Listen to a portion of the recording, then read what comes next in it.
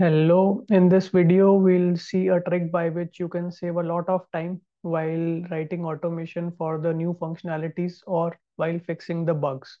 So let's take an example of this website. So if you see that there is a login page that I have to always log in to get into this site. Okay, let's say I have to automate some portion on this leave place, right? Where let's say I'll type Gaurav, and if I type something like this invalid comes, right? So my intention is to automate this page, but every time I will write some type of code and I want to test that, I have to go through login. Okay, let's assume that you will have to check that even two-factor authentication is also there, right? So it will waste a lot of time of yours. Okay, let's try to solve this problem. Hello, my name is Gaurav Khurana, and this is my channel Udjial, which is a Polish word which means share. So let's quickly come back to the topic. So this is the problem that uh, sometimes the actual automation is on fifth screen, right? But you have to wait for it. Sometimes the automation scripts take too much time to reach that step. And when you are debugging it, you have to run it again and again. So it wastes a lot of your time, right? So what we can do in that case? So what we can do is there is already an open browser where you are already on that page. So for example, in my Chrome browser, I am already on this page. Okay. Now Selenium will start from here. But how? Even in one of my interview questions, it was asked that avoid the login and just automate this thing. But at that time, I didn't knew that, okay, how can I avoid the login? Because Selenium will have to write the get command, right? But we can do it. Let's see it how.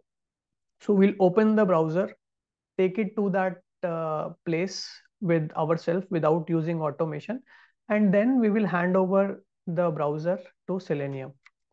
Okay, how to do this? So there are two simple things that we have to do.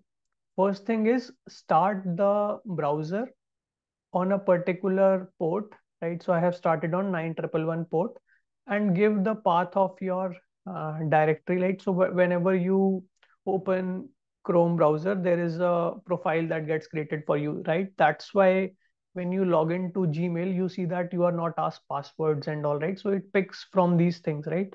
So what I did was, so this is my command prompt. If you see it's empty, and let me close this browser. Right now the browser is not running, so I'll run the command that I showed you. Okay, chrome.exe. It's generally present in this path. In Mac also the path would be a little different, but the logic would remain same, right? So you can just check it out what is there in Mac. So once I start it, it will launch the Chrome browser for me. Okay, let me press enter. Now the Chrome browser will open. Right, I will take the Chrome browser to whatever place I want. So this is the website, right? And I want to automate this leave part of it. Okay, and here I typed Gaurav, right? And if you see invalid is coming, so I have to validate that whether this invalid is coming or not coming, right? So now I did the prerequisite. I have already written the code. Let me show you the code. So this is the line that I was showing you, that you have to, in Chrome options, you have to set the experimental option debugger address. This is the home address of like localhost we call it, and this is the same IP address I mentioned.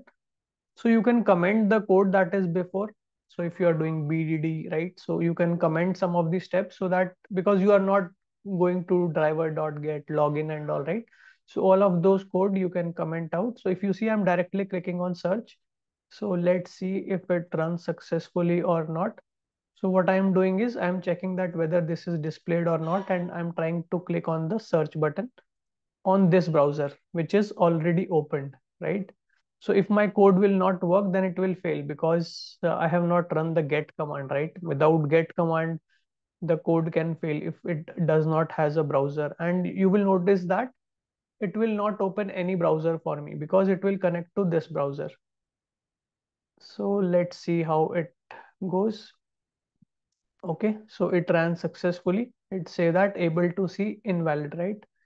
Let me change this to make it valid, right? Then it should fail, just to make sure that we are doing it right. Okay, So simple thing we did, we started the browser on a particular port, and then we connected that port to Selenium using this command, right? This time, if you see, it got failed because it cannot find valid on this, and you might have noticed that there is no new browser that got opened for me, right? So these are the two things we did. I'll just check in this code on my GitHub repo. You can find it in the comment. So hope you like it and share it with people so that they can save a lot of time while doing automation and while fixing the bugs. Thank you for watching. Do subscribe to my channel.